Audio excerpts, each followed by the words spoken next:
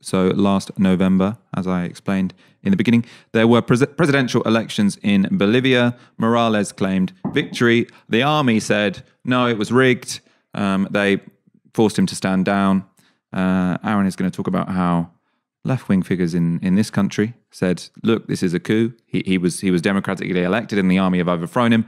And many people, let's say with other shades of politics, said Jeremy Corbyn's an idiot. Why is he defending someone who's just rigged an election? Talk us through it, Aaron. Yeah. So I'm sure you remember it. It's from last year. We'll get a tweet up from Jeremy Corbyn, typically astute when it came to matters of foreign policy, to see at Evo S. Pueblo, who, along with a powerful movement, has brought so much social progress, which is inarguable in Bolivia, forced from office by the military is appalling. Against the Bolivian people and stand with them for democracy, social justice, and independence. On the hashtag El Mundo con Evo, the world with Evo. Evo Morales being the president of Bolivia, 15,500 retweets. And then you can sort of laugh and look at people in the comments being abusive to him. What's interesting is that was very much at odds with what you see from, for instance, The Guardian's diplomatic editor, Patrick Wintour, who had his own take on it, saying, whatever his record as president, and he's retweeting Jeremy Corbyn saying this, ballot stuffing is wrong. So this take on Bolivia by the Labour leader is truly startling. The Organisation of American States, more on them in a second, found a, quote, heap of observed irregularities in the October 20th election and said a new vote should be held. Then adding to that, the Observer view on Evo Morales and Bolivia, and it talks about how Morales didn't deserve to rule any longer and that there was some legitimacy to him being overthrown. Now, unlike The Guardian, unlike The Observer, The Washington Post does original journalism.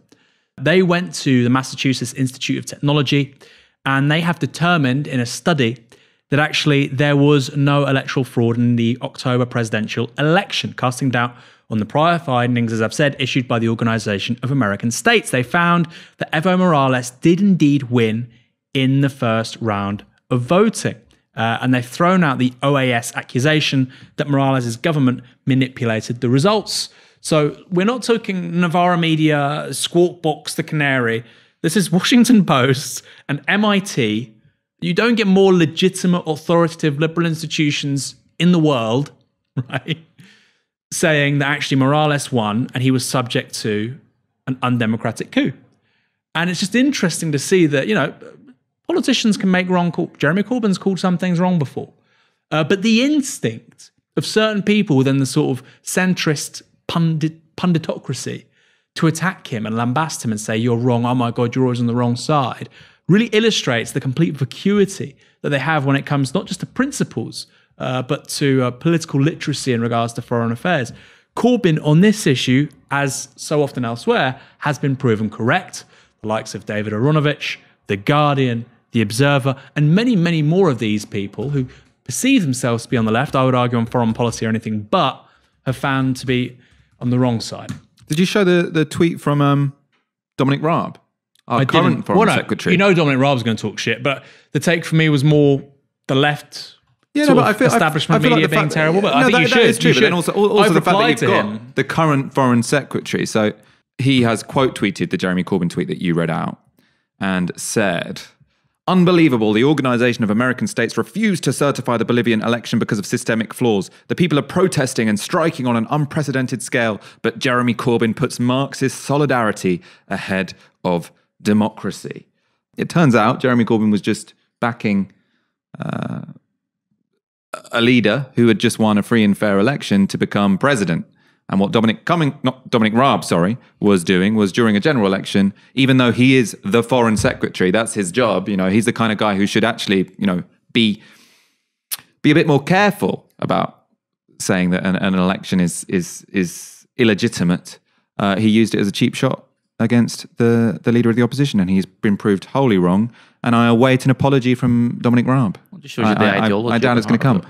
Yeah, the ideology at the heart of it is sickening. You know, I mean, one of the documentaries I grew up with was watching War on Democracy by John Pilger about the kind of systematic manipulation of democratic processes in South America by what the United States regarded as its backyard. You know, it was a kind of neo-colonial approach to running South America.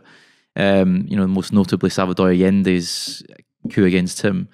and interesting connections that have emerged with the Rolls-Royce workers in Scotland, for example, and efforts to sort of express solidarity with that back in the 1970s. But I think the key thing for me was even looking at Mark Weiss wrote a really good Twitter thread on this, and he's written extensively about this Bolivian election, where he's making the point that the process itself was flawed and people jumped on the initial results because it was a quick count phase, which was ideally meant to give the population confidence that the votes were being counted and there was a real-time process, because in Bolivia and some South American countries it takes several days for the eventual results to emerge. But that actually caused real confusion in this election because there was a big rural-urban divide in the way the votes were counted, so that actually the support that Morales was getting was actually lagging, because he was getting the rural vote and it took longer to bring in. And that's where the Organisation of American States then came in and said, it wasn't possible for him to make that jump in the final third of the votes counted.